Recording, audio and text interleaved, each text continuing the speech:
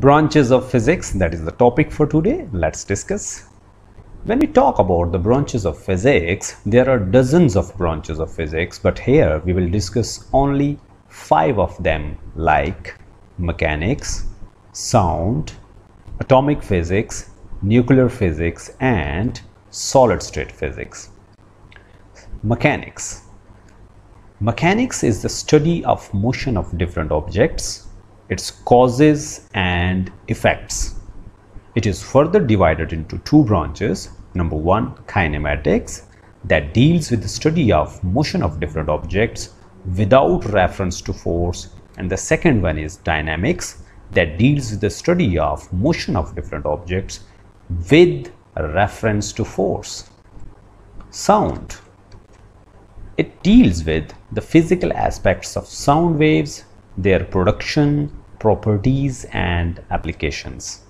It also includes the study of interference, beats, stationary waves, Doppler effects, radar, sonar, etc. etc.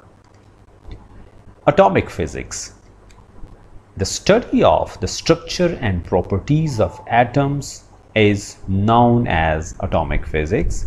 It also includes the study of Bohr's atomic model, X-rays, lasers, etc. etc. Nuclear physics. It deals with the properties and behavior of nuclei and the particles within the nuclei, that is protons and neutrons. It includes the study of radioactive decay, fission, fusion, pair production, and the merging of nuclei. Solid state physics. It is concerned with the structure and properties of matter in its solid form. It includes the study of macroscopic physical properties of matter, that means mechanical, electrical, and magnetic properties of solids. That's it.